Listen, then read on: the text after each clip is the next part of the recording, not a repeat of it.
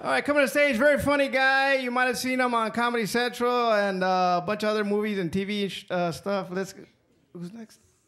Let's go for Tony Baker. Yeah.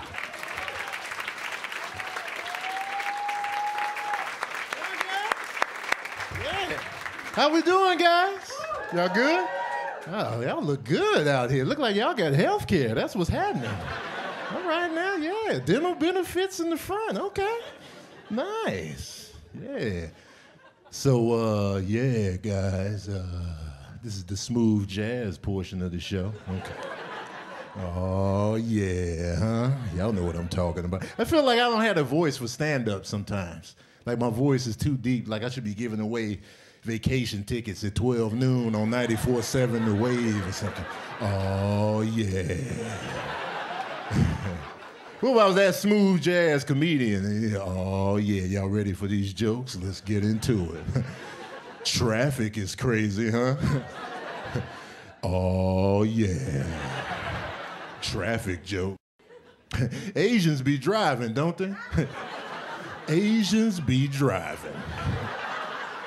Oh, yeah. Stereotypes. My name is Tony Baker, man. I don't smile in bad neighborhoods because I just got a soft-ass smile, guys. I mean, I can't smile in bad neighborhoods with this guy. I'll get robbed by elderly people with this. I'm cool if I'm not smiling. You know, the villains will give me a pass. They'll be like, oh, hold on, man. Look like this dude can handle. Oh, wait, are those dimples, dog? Oh, this dude's adorable, man. Take his wallet. Take his wallet. Take his wallet, man. I can't smile. I can smile on stage. It's safe here. That's why I carry this planner with me all the time. It's old school. This is why I put all my comedy show dates in this planner. You know, yeah, I got a smartphone, but if I get robbed because I was smiling in the wrong neighborhood, they're going to take my phone. But you got to be a cold-hearted villain to steal somebody's plans, though. Can you imagine getting robbed for your plans and shit? They're just ripping pages out your planner and shit. Be like, yeah, give it up. Okay, absolutely. There it is. There it is. Yeah, let me get that phone, too. Oh, no doubt. No doubt. And the code is 2162. I don't want any trouble. Yeah, what's that in your back pocket, though? Oh, this? This is my plans, man. It's just my plan. Oh, you got plans and shit? You got plans? Man, give me this shit here. Yeah. Hey, Big Meech, Larry Hoover, he got plans. But you was busy last month, huh? You had a lot of shit going in here. Yeah, well, you know what? That shit never happened. We taking all your plans. We did those shows. Yeah. What you got coming up, though? Oh, you got a birthday. Hey, you got a birthday coming up, fellas. You know what? That shit never happened. You were never born. That's my birthday. Tell you what you ain't got in here, though. You ain't got this robbery in here.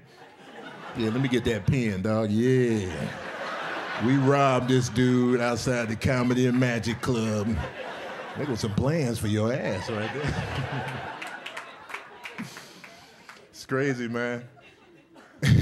I grew up with the teddy bear label, guys.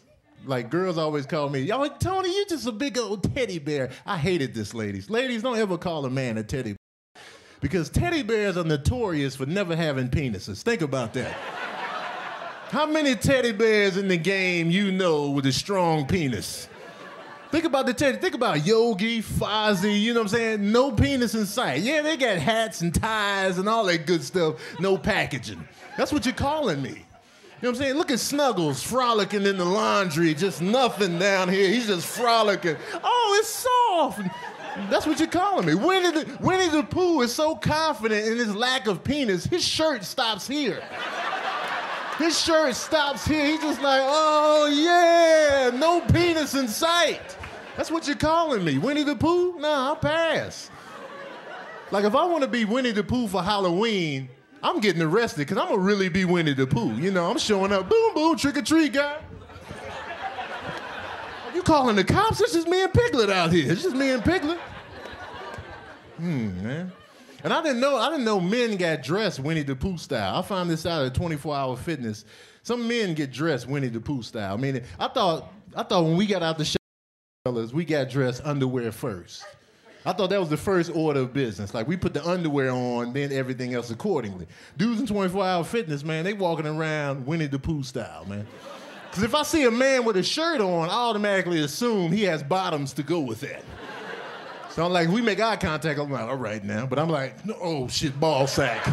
Ball sack. You Winnie the Pooh bastard. You got me, man. You got me.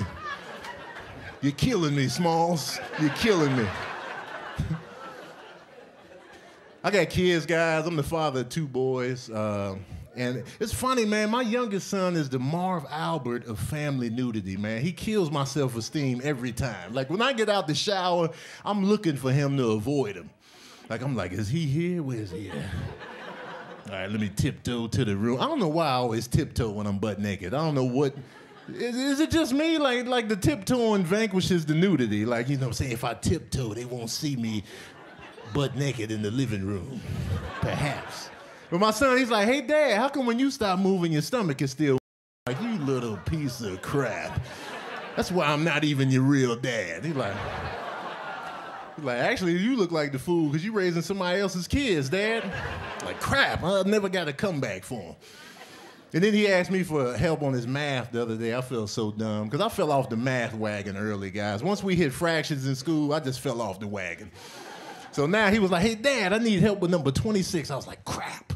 I went in there. I was like, all right now, what we got going here? What we got going? I had to divide a whole number by a fraction using decimals. Damn it.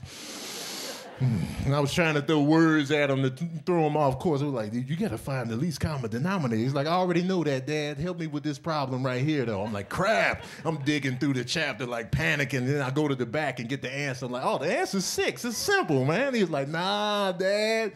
You got to show your work. I'm like, crap.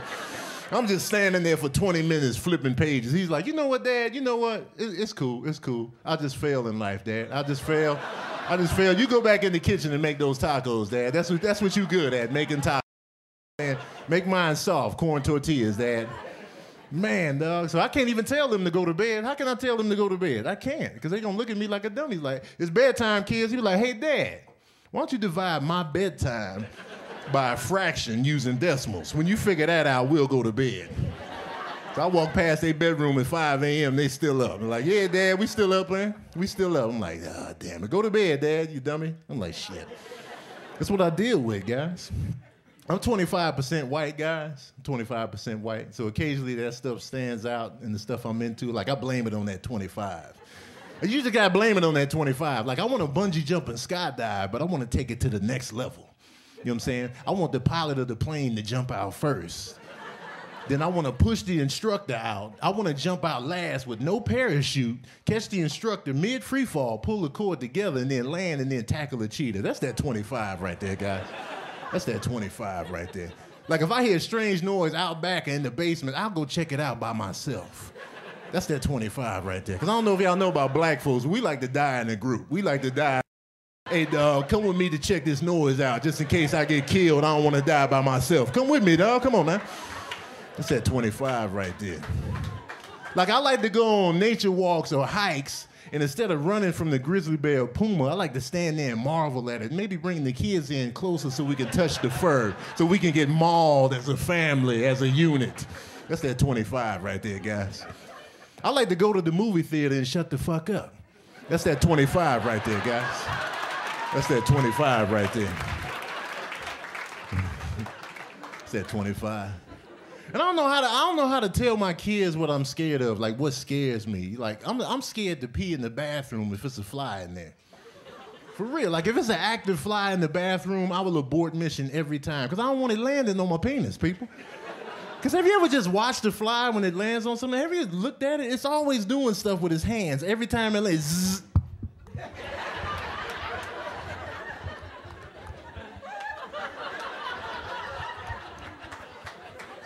What is that? Whatever that is, I don't want it happening on my eyes. I don't know what that is. I'm scared of clowns too, y'all.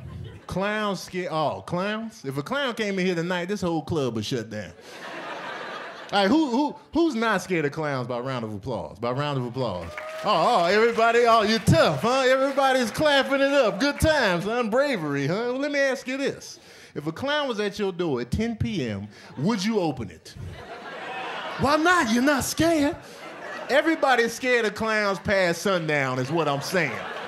You never want to see a clown. Like, why is he still in makeup? The circus ended hours ago. He's walking the streets with the makeup on. You never want to see that. That will ruin your whole evening. You'll be like, yeah, we had a good time at the comedy show. Was that a clown on the porch? Get in the car, act like we don't live here. They're standing at your door. And if you see one clown at your door, it's 8 more inside. You know they pack deep in the little slug bug. Y'all don't hear me though, man. Clowns, guys. Listen, man, I appreciate y'all. My name is Tony Baker. Thank you so much.